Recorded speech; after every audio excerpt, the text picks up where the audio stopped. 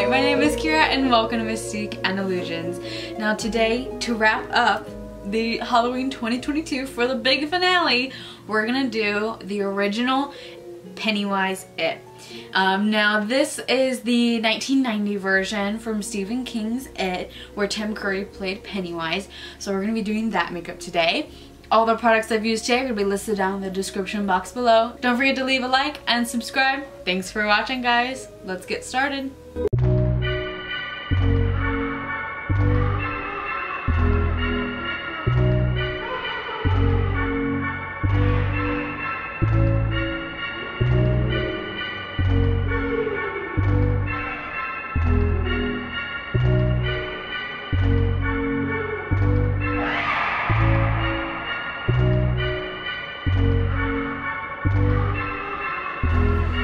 Okay guys, to kick off today's video, we're gonna start by outlining all the ruffles on Pennywise's collar.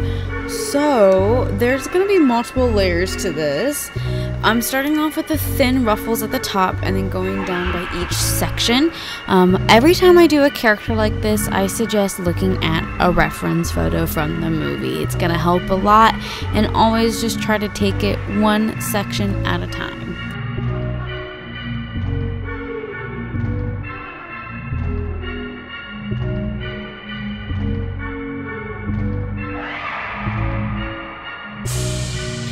Now I'm going in, like I said, by each section of his ruffles on his collar.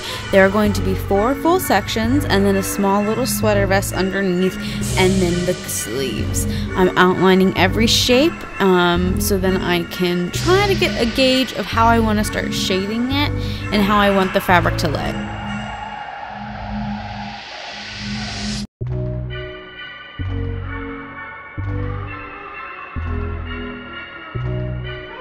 Now I'm going in and kind of marking out each different color pattern that we're going to do on this ruffle.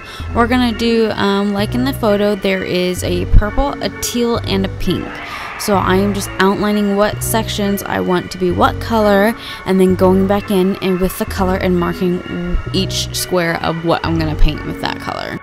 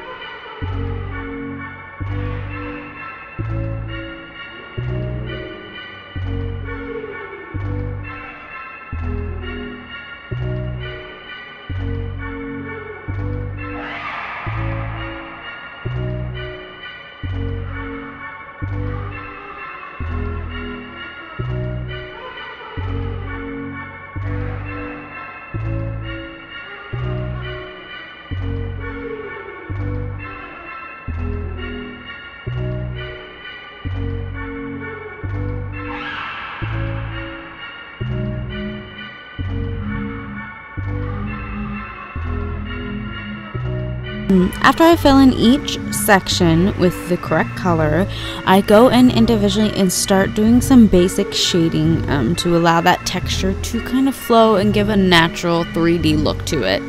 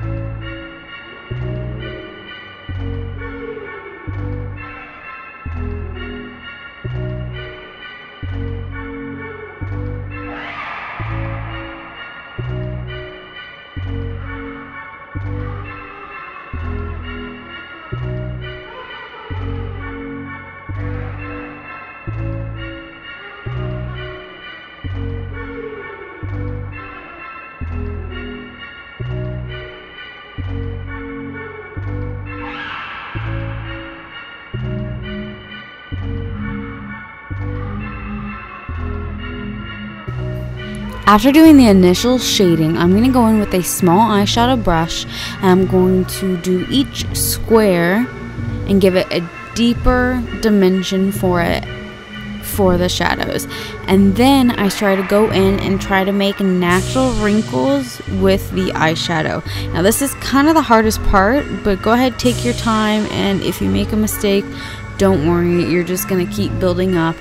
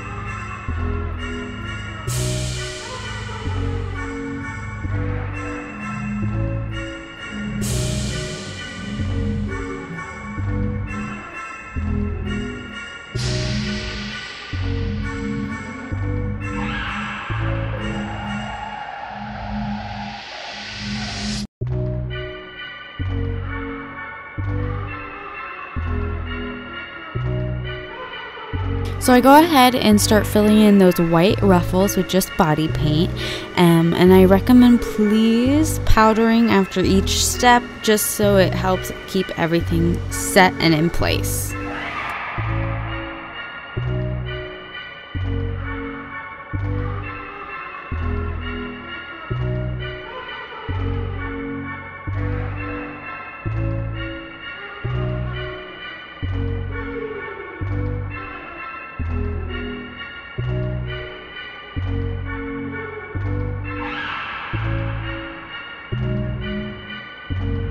Now to start the shading of the white ruffles, we're going to use just black eyeshadow and go in and kind of create these natural folds and wrinkles that you'll see. Now, please, when doing this, look at a reference photo. I can't express enough how much it helps. Or else sometimes it'll get confusing with the wrinkles and lines, so just keep looking at your reference photo and see how each small section is, and just do a little bit of the ruffles at a time to make it a little bit easier.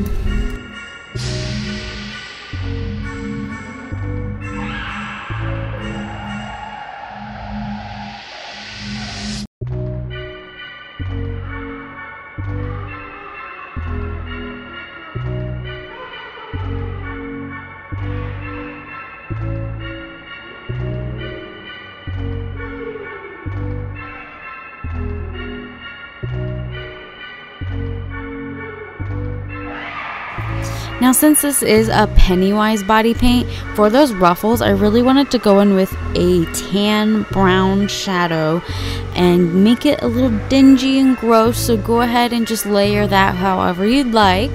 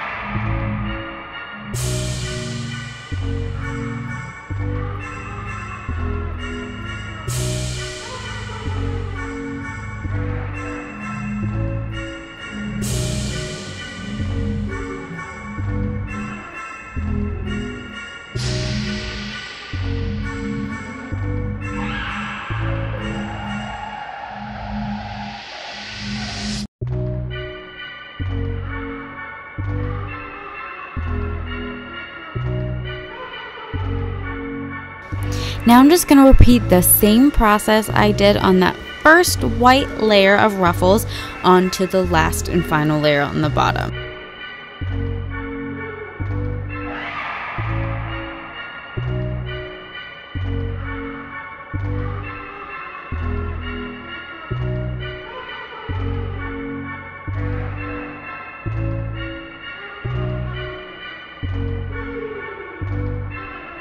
Now for his vest, the outlines are going to be red, while the actual main part of the vest is kind of like a gray-black with blue turquoise flowers. So I go ahead and just take an eyeshadow brush and do the petals the easiest way so they can kind of just naturally form. And then I take a little bit of black body paint and I go in and add a few line details in the center of the flower.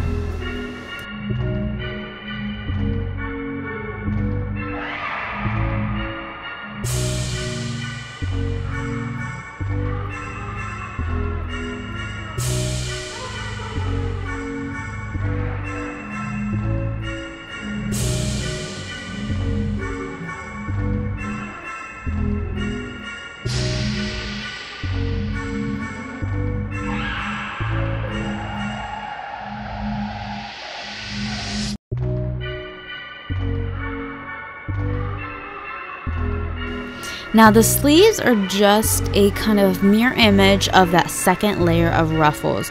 So we're alternating again through the teal, red, and purple. Instead of the pink, it is red this time. But so go ahead and do the same process that you did on that third layer, the colored layer of the ruffles on your arms.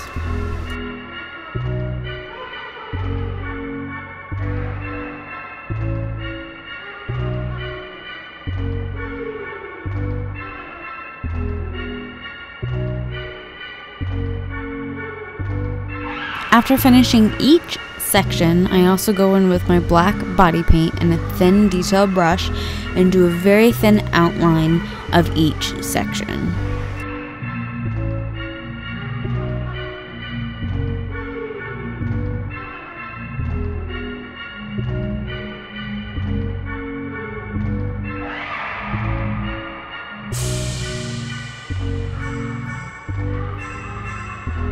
I also went into that third layer of colored ruffles and added just a little bit of white body paint stitch work just to give you something else a little bit more interesting to look at.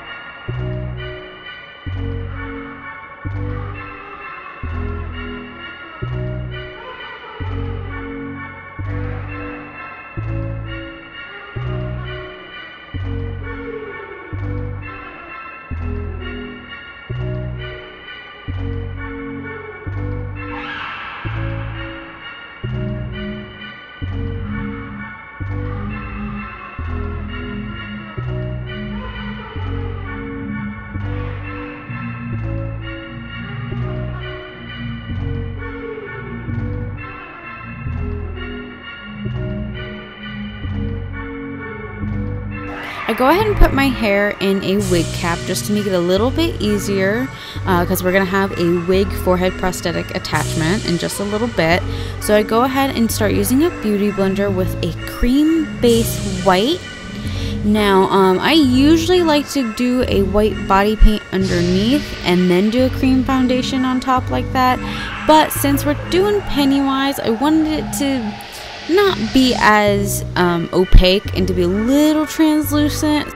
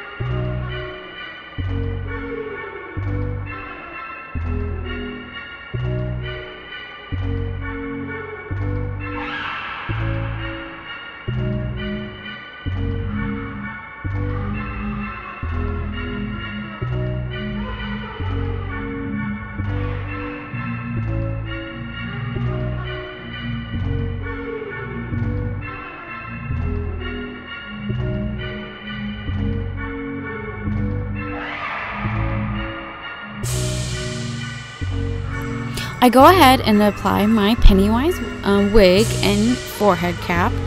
I also go ahead and cover any exposing part of my ear that you'll see through the wig, and then I just go ahead and start layering that same white foundation onto the silicone head there.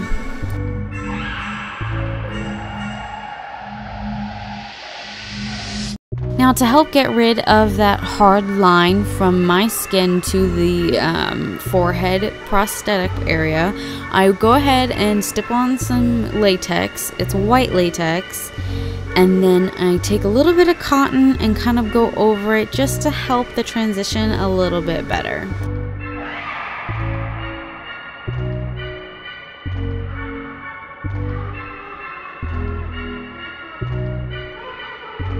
I'm just taking a blue cream foundation and go ahead and just putting the eye makeup on just like Pennywise had.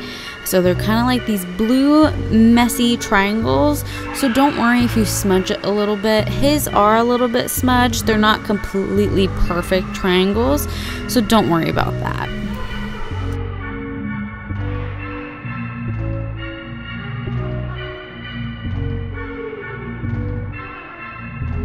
And then I go ahead and take my red body paint and fill in my lips and do the same shape that Pennywise had. Now I'm trying to shape my lips up to make them look a little bit thinner and a little bit more flatter and straight.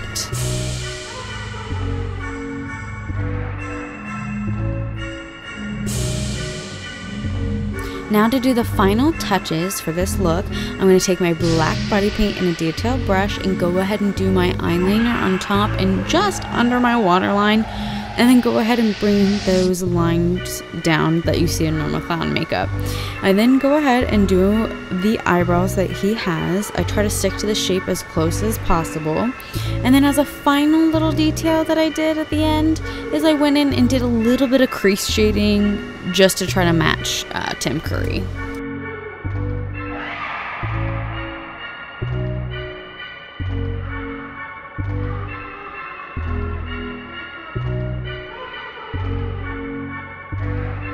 And of course the big red nose, can't forget that. I go ahead and do red body paint, and then I take a little bit of black eyeshadow and make the dark edges on the outside and kind of shade it in.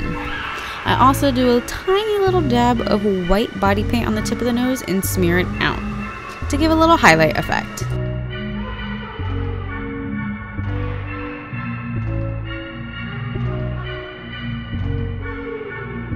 And that's it, guys. Thanks for sticking around for Halloween 2022 and have a spooky day. We'll see you next time with some different stuff. Bye!